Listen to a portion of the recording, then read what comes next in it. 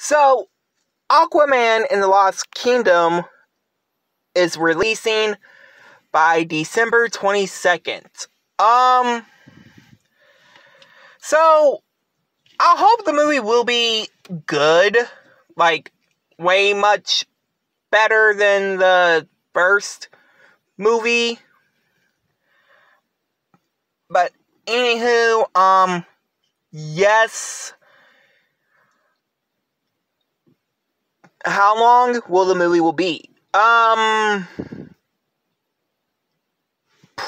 It's not gonna be 2 hours or 3 hours. Because most DC Comics movies, are like an hour to 3 hours. But here's what I'm going to say.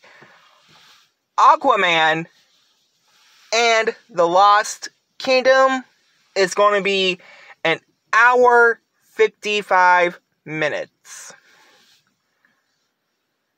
Yep, I know.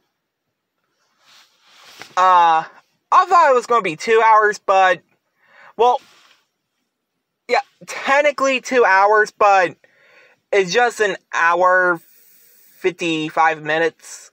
But, anyway, guys, hope you guys like, comment, subscribe.